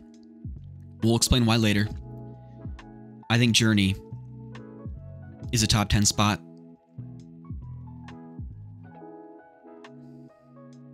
I think... Oh, moving things around that I shouldn't be. I think Yooka-Laylee... Can I say that definitively yet? Well, let's do this. This kind of makes my job easy. Final Fantasy VII Remake is not going ahead of Witcher 3 or Yooka-Laylee. So I think that just locks it into that 12th spot. Cannot wait for Rebirth. Cannot wait. Still need to play the Intergrade DLC. 7 Remake is a masterpiece on its own without the other two parts. But for my personal list, I don't think it goes ahead of these two games. For me personally. I so badly want Witcher 3 to be in my top 10. That was such a phenomenal world to explore. Finally understand the hype behind Geralt and the Witcher games in general. Such a unique soundtrack too. Unlike Elder Scrolls, The Witcher has a very distinct sound to its music. It's just different. And I need to play the PS5 port remaster of sorts. But I still think this is going to lock in at 11. We might come back to this one. This is the only one that I feel a little bit iffy on. Let's see what we feel about this list so far before we get into the top 10.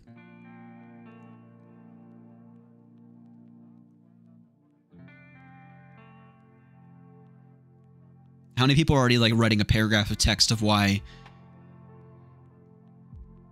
Lost Legacy deserves to be higher than Kingdom Hearts 3, or why Horizon deserves to be higher than Kingdom Hearts 3? Where are you at? Drop me a comment. I know I'm disappointing people. This is really hard. I would encourage everyone to get in the comment section below. What are your top 25 or top 5 or top 10 PlayStation 4 games? This is a very difficult exercise. Very difficult. But I like where we're at. Is this even 10 games? 1, 2, 3, 4, 5, 6, 7, 8, 9, 10. Yep. All right, friends. We're in the end game now. Coming in at 10. I know we just spent a lot of time debating whether or not Witcher 3 or Yooka-Laylee was going to make it in. I think Yooka-Laylee is going to sit comfortably at that 10th spot. Here's why this game is making it in my top 10. First of all, Louis. I finally, after many, many years, changed my YouTube handle from Lewis 2011, which, by the way, I never plan on making YouTube videos. I made that handle so I can comment on Pete Dor's videos when I was 17 years old.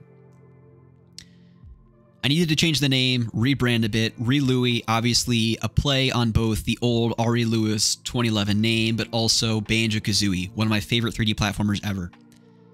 When I went to college, I really only took my DS and my 3DS with me, didn't play a lot of console stuff, missed a lot of the late 360 gen, early Xbox One, PS4, and like I said earlier, when I went into GameStop and I walked out with Ni no Kuni 2 and Yooka-Laylee, and I went home and played Yooka-Laylee on my PS4, I got the Platinum Trophy in like a week. Not only did it kickstart probably a horrible love of PlayStation trophies,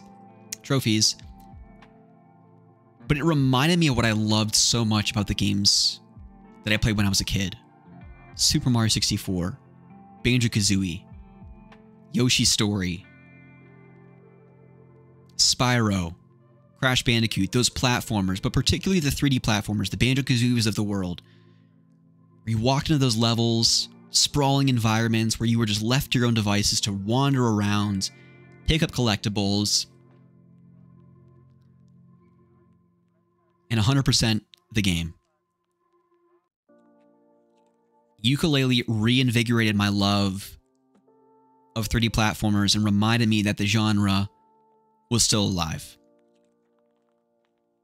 For all its faults, for all of its shortcomings, for all the reasons it doesn't live up to the hype of Banjo-Kazooie as being its spiritual successor, I get it, people. Trust me, I already have a retrospective in the works. We're going to talk about it someday. A dedicated review and video for Yooka-Laylee. But for now, this is not only one of my favorite PlayStation 4 games, it's one of my favorite games of the decade. It's one of my favorite 3D platformers. So Yooka-Laylee is coming in strong at the 10th spot. Number 9. I think I like Assassin's Creed Origins here. Similar to Yooka-Laylee, reinvigorated my love for the 3D platforming genre. Assassin's Creed Origins reminded me how much I love open worlds, and more than that, that Assassin's Creed was one of my favorite series. That might sound hyperbolic for people. People might be clicking off of this video, unsubscribing. Rusty's basic. He's one of those Call of Duty, Fortnite, Assassin's Creed gamers. So what if I am? So what if I am? We like what we like, all right? This is a judgment-free zone. I loved Origins for all the reasons I described earlier. And yeah. I don't know what else to say. It's excellent stuff. Compelling narrative. So much fun to explore Egypt. So much fun. And I need to now probably go deep on the Assassin's Creed merchandise collecting. Number 8.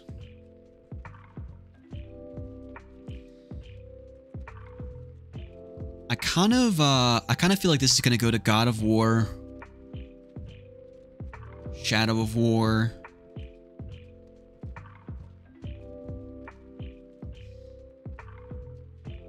If I played God of War at launch, and I played it beginning to end like a lot of people did, never had any of the story bits spoiled for me, and had a complete end-to-end experience, I think this would be top 3 on my PlayStation 4 list. But like I said earlier, I streamed this for a little bit, didn't play it at launch,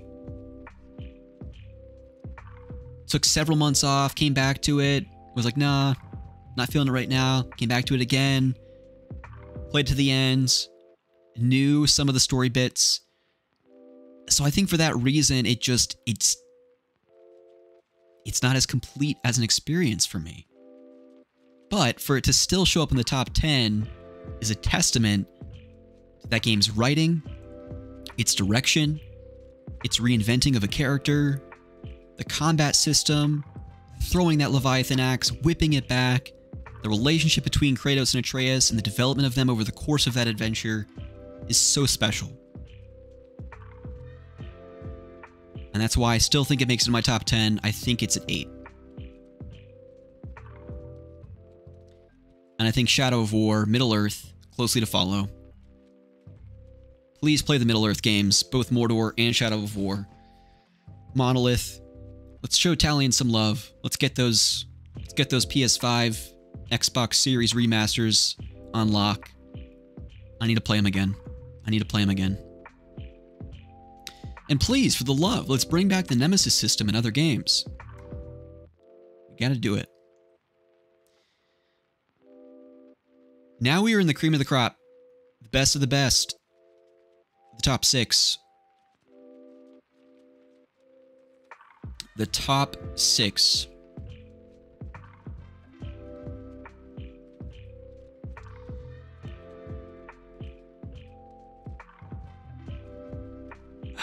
What screams loudest here?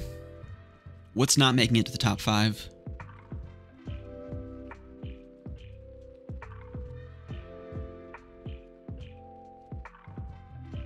I think probably The Last of Us Part 2, honestly. If I smiled a bit more, maybe it would have made it in the top 5. But I cried, shake my fist, and I was depressed for like 30 hours straight. No, joking aside, Last of Us Part 2, again, for all the reasons I described earlier, an incredible game, even though it continues to beat you down relentlessly for those 30 hours. And I'm also one of the few that, obviously, the combat itself isn't anything to write home about. Nothing necessarily new to reinvent the wheel. But like I've said many times over the course of this video, I love my stealth. I love navigating certain levels and environments and picking people off, the enemies, one by one. Whether it's Wolfenstein, Dishonored, as we talked about earlier, or The Last of Us Part 2. So even though those bigger story moments were tough to watch and get through, the moment-to-moment gameplay, for the most part, again, there are certain moments in Last of Us Part 2 that I did not even want to hold the controller. But the moment-to-moment gameplay I do enjoy quite a bit in Last of Us. So for all those reasons and many, many more, it's going in at 6. I think out of these 5, I already know what my number 1 is. I already know what my number 2 is.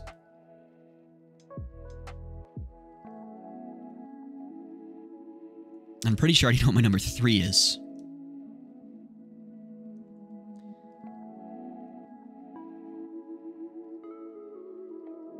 Spider-Man and Bloodborne. 4 and 5. I've only played Bloodborne once. Got about halfway through my first New Game Plus run. Played the DLC. No, you know what? I never got through the DLC because I started it on my New Game Plus run, and I got to Lady Maria. She wrecked me. Absolutely destroyed me, and it left a bad taste in my mouth, and I never went back to either grind out the platinum or continue my run. But that is not the reason why this is making it number 5 below Spider-Man. I just think, for me personally, Spider-Man's a better game. But that's not to say that Bloodborne is not a masterpiece, because that is exactly what it is. That is a generation-defining game. That is a Breath of the Wild, Super Mario 64, Chrono Trigger type of game. Like a once-in-a-lifetime hit. And then Miyazaki's like, wait a second, hold my beer. I'm going to make Elden Ring. I need to go back to Bloodborne. Hopefully my next playthrough of it is on the PlayStation 5. And we get that 60 frames per second boost. I think Spider-Man's quick to follow then. Whoa, what just happened?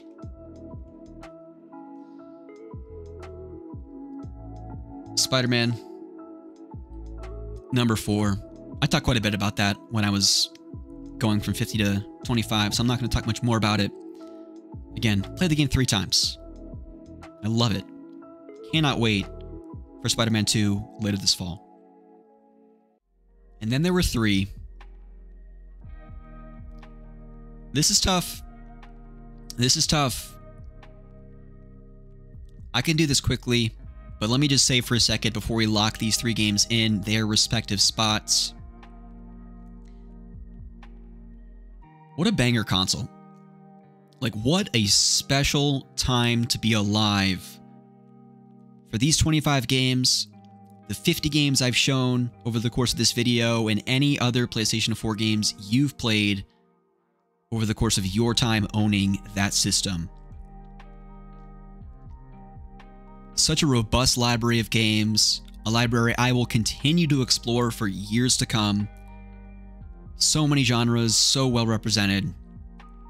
And I honestly feel I've just scratched the surface of what the PlayStation 4 has to offer in terms of its game library.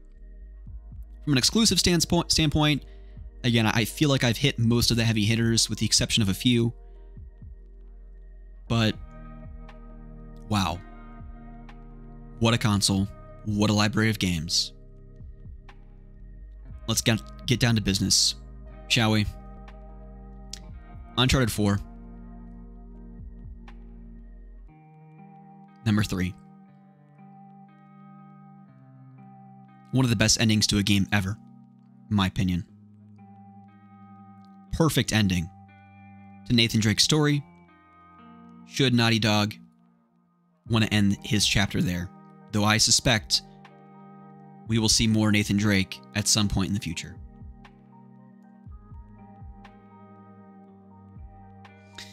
What's going to go number 2? Well, because I can't, on good conscience, put a PS3 game as my number 1. Journey's going to go number 2. And one thing I'll say about this game that I didn't say at the top when I first spoke to it was that I was on a podcast called Indie Quest, which you should be listening to if you love indie games. And I was on that show with my good friends Frantic and Blink. And remember we were kind of talking about our interpretations of the game. Blink said something so profound, yet so simple, that spoke to this game in almost a metaphor for life that you can kind of take away from that experience. And it was the idea, as I kind of talked about, you're going through this game with another wandering traveler. And over the course of my stream, if you watch that, I'll put the link in the description below. I encourage you to do so. I called this person my little friend because I never met the person. I never spoke to them. I never saw what they looked like. They were just this little avatar in this video game that I was wandering this world and going on this literal journey with. And I was terrified during those moments when I thought I was going to be permanently separated or they were going to die in the world based on the things that were attacking us, that I was going to lose them. And for me to be able to form a bond with that person, never knowing them, never speaking to them, never seeing them, is a reflection of how wonderful, beautiful a game that game company created. But I think it's more, as Blink said in the podcast episode, a reflection of how much better life is lived when you go through that journey with a partner, with another person. Whether it's a close friend, a significant other, a parent, an aunt, an uncle, a grandparent, whoever. Life is better and best lived with and going through life with another person. And I think that's part of what Journey's about. Bearing the highs and lows, peaks and valleys of life, and going through that journey with another person. Not to get on my soapbox here or anything like that, but I'm just saying. I get all teary-eyed if I start talking about Journey. But one of the most special experiences playing a video game ever. I cannot sing the praises of that game enough. It's so, so special. Play Journey. And last, but certainly not least, Ghost of Tsushima. Sucker Punch's new IP. My 2020 game of the year. My favorite game on the PlayStation 4. Once again, for all the reasons I described earlier, I think arguably the most beautiful video game ever, to this point anyways. Nearly any moment in that game is worthy of a photo mode moment, snapping a photograph. It's just so pretty. That cinematic score, great story, involved, complex battle system that's fun to master. It's just an incredible game. Hat off to you, Sucker Punch, for creating my #1 PlayStation 4 game. People, that's a list. I don't want to get into the game of, wait a second, should this be there? Should that be this? Should this be moved? Let's sit on this for a while. I want to lock this in right now. Again, maybe later tonight I'll think, you know what? No, Horizon Zero Dawn should be above Kingdom Hearts 3. Witcher 3 should be in the top 10, ahead of Yooka-Laylee. God of War maybe above Shadow of War, but no. I don't want to get into the game of that. I like this list. We're locking it in. Boom. Wow. What a journey. What a journey this has been. What a fun exercise this was. I would encourage all of you to get in the comments section. If you've not already done so for my previous 2 videos, let me know what some of your favorite PlayStation 4 games are. If there was anything you didn't see represented, please rip me a new one. Tell me how much I suck. I'm kidding. Please be nice. Please be kind. But honestly, let me know, are there games you didn't see here that you'd recommend I play?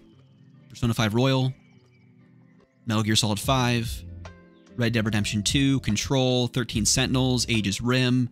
The list goes on and on and on. Again, I feel like I've just scratched the surface of the PlayStation 4. But I want to thank you so much for sticking around, because this was quite the video. Easily over 2 hours long at this point. Thank you so much for watching. We will be back with a lot more videos in the near future, including a tour of the game room, finally. Maybe some pickups, more retrospective reviews, quite a lot more. Thank you again for watching, and I'll see you soon.